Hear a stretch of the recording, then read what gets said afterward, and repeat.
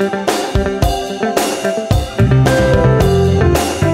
is 6:42 and a warm welcome back. Thank you so much for staying with us. Now, this morning, my colleague Pearl Shongwe is out in Tembisa to cover the United Nations Kasi Road Safety Campaign. And let's say a very good morning to you, Pearl. Can you kindly set the scene for us as to why you're there, what is happening, and what we should expect for the rest of the day? A very good morning to you, Sims, and of course to all our viewers from across Morning Live Land. It's quite freezing here this morning, and you're right, I am coming to you live from Phumlani Mall in Tembisa. Now, it's the 13th of May, a day in which the South African Department of Transport, Kasi Road Safety, the Road Safety Infringement Agency and other stakeholders have declared as the biggest road safety convoy campaign. Now, what this means is that there will be a convoy leaving from right here in Phumlani Mall from about 10 o'clock this morning, and it will go all the way to First Larissa Stadium. A lot of stakeholders have started arriving here. I've seen people coming through from the Transport Department. In fact, Deputy Minister Sindisiwe Chikunga is with us here this morning, and I'll chat to her about their involvement here this morning as a department. Very good morning, ma'am, and welcome to Morning Live. Good morning and good morning to your viewers. Now, you guys arrived here quite early this morning. The freezing weather has not deterred the reason why you are here. Quickly take us through your involvement as a department in this campaign. It's a campaign that was launched in 2007, and this is the fourth one. The 2007 one focused on young people. It ended up with a declaration. South Africa was part of that. The third one is in 2013. It focused on pedestrians. And in South Africa, 40% of fatalities that we have on our roads involve pedestrians. The third one was in 2015. It focused on children and their vulnerability on the road and road accidents. And this time around, we're focusing on speed management. We are, of course, aware that in developing countries such as South Africa, 50% of fatalities are associated with speed by cars, and in developed countries it will be 1/3 of that. And as South Africa as part of UN, and in particular a member state of UN and World Health Organization, we decided also that we're going to participate in these programs, and that is why we are here. It actually talks to the seriousness with which we take this program of managing speed, and ours is to say hashtag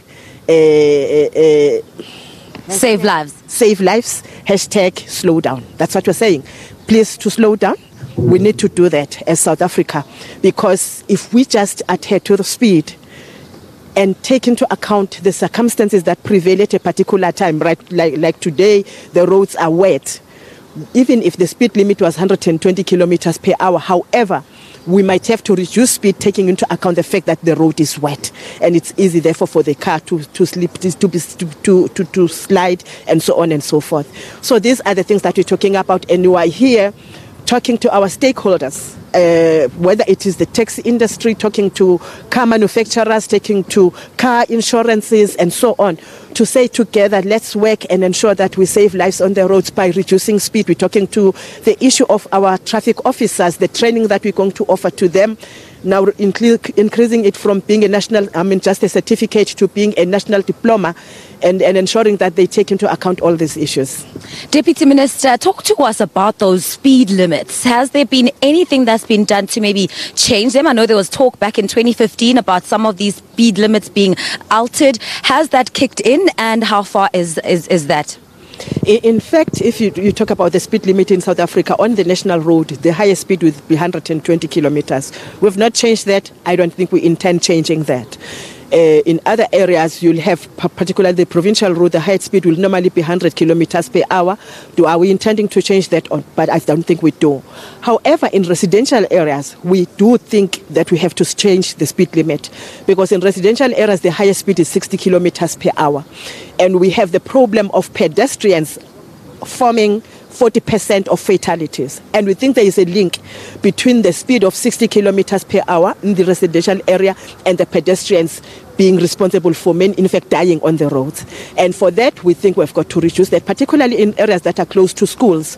It cannot be 60 kilometers. Even 30 kilometers per hour will be right in areas that are close to schools. So it's things that we're looking at. It's things that we're consulting on, because we surely must have a buy-in from all South Africans when we introduce these things. But as government, we think that it's the right time that we actually advise that in areas such as in residential areas, areas that are close to schools, areas that are close to taverns, because where you see a tavern across the road, you don't have to ask. That area is responsible for many accidents, particularly involving pedestrians. So it's such things that we're looking at to say, how else can we do it? And I believe that the South Africans will be buying into that. The bikers, you see them on the road, they overtake you like it's a bullet. And it cannot be, because that speed does not apply. In fact, the speed of 120 on national roads will apply even to bikers. We're also looking at the issue, like I've said, calming measures on the roads, like your speed humps. And in that regard, you will know that even a national road or a provincial road, when it is in the city or town, it becomes a municipality road. So in the cities and towns, municipalities can therefore build speed humps. And I think it's something that we need to look into seriously, because there are quite a number of pedestrians that are dying on our roads, and it can't continue like that. Deputy Minister, I quite like that you are talking about pedestrians, because I think often when messages of road safety are brought forward, a lot of people tend to assume that it's only directed at the motorists, biker drivers and so forth.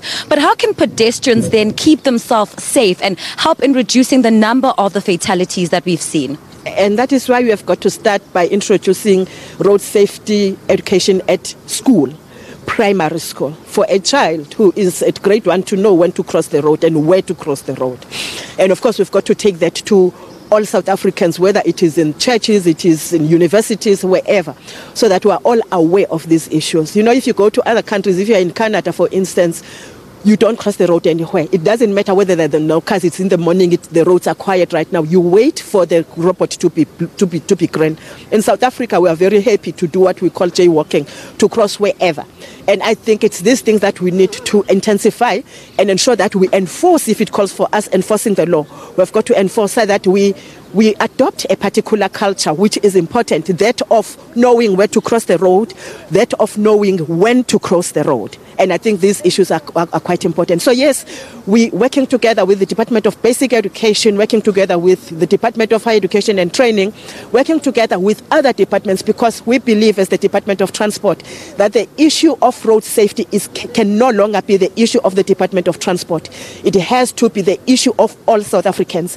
What we did for HIV and AIDS, we believe that it should now happen with the road safety and the fatalities. It cannot be that in just a year you lose people such as 12,000 people. It's too much.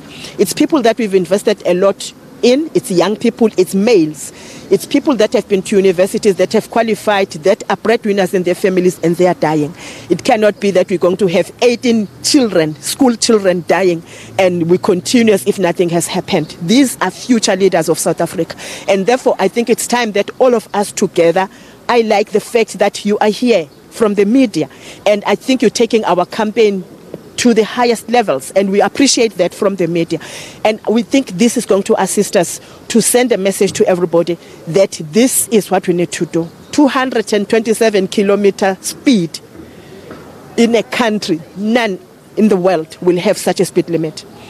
So when it happens in South Africa, in Free State, during the Easter weekend, we're catching somebody driving at that speed. That is madness, and should be condemned by all South Africans. We're condemning it as the Department of Transport, but I think all South Africans must condemn such. When a child buys a car, yourself, it must be good, but the family must be able to say, remember, this car can kill you. If you drive it negligently, if you're driving it at the speed that is not correct, you can actually die from the car, because people are dying.